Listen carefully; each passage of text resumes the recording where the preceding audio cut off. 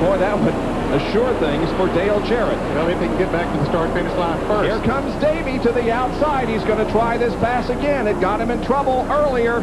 They both slide up the racetrack, and here they come for the white flag. One more lap to go, and Allison has a slight advantage on Jarrett as they head for turn number 1. But remember, Dale's been going well on the inside. Does he have the right line, though, Bob?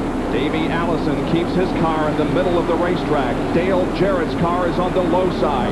Off the 18 degrees of banking, they go down on 5 degrees of banking, and Dale Jarrett wiggles a little bit as they come out of the second corner. They bump, they touch, they rub, going down the backstretch, side by side, wheel to wheel.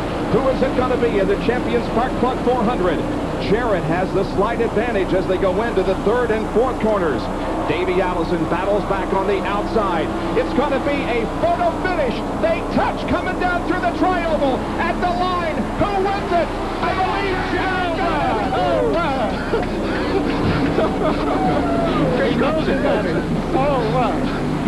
Dale Jarrett won it, but it was a photo finish. He didn't win by more than 4 or 5 inches. I tell you, fellows, when he wins his first one, I want him to do it that way, racing for it. And he waves to Davey Allison saying, nice race. Wow. Dale Jarrett, his first Winston Cup victory.